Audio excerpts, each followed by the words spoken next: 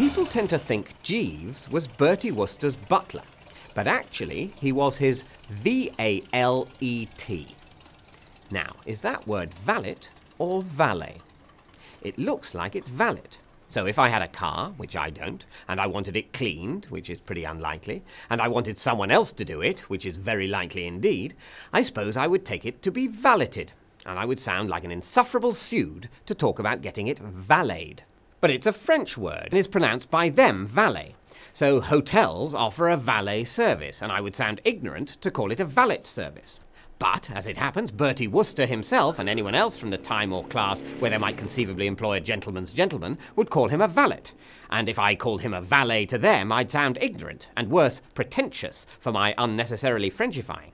They'd probably call me, ironically, a parvenu. But lots of people pronounce it valet. So if I pronounce it valet to them, they might think I didn't know any better. And if I explain to them, as I'm doing to you now, that I do know better, and that employers of valet say valet, they might think I'm claiming to be such a person, which I'm not, because I'm not.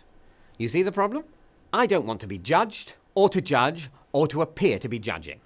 If you call the room you lounge in a lounge, which is a perfectly reasonable thing to do, and I call it a living room, I don't want that to seem like an implied rebuke to you. On the other hand, it seems patronising for me to start calling it a lounge just because you do. So what do? It's the same old secret rules and codes that the English have been using to distinguish one another and trip one another up since the Norman conquest. Pudding, sweet or dessert. Sofa or settee. But now with an added twist. Because at least Hyacinth Bouquet knew what she was aiming at. If your heart's desire is to be mistakenly taken as posher than you really are, at least you can research that. You can read Nancy Mitford, go on wine courses, get elocution lessons, and, well, you'll still get it wrong because the upper classes have made it their chief leisure activity to build linguistic man-traps for people like you for hundreds of years. But at least you can try. But I don't want to be thought of as faux posh, or indeed as faux working class. I'm aspiring after something far harder to capture. Faux me. What did I used to do and say before I knew what was right and what was wrong?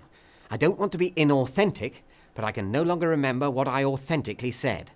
I'm searching for the most honest way to be fake, because that's all I have left thanks to my years of relentless self-scrutiny. Maybe, on balance, the easiest thing is to pretend I think Jeeves was a butler too.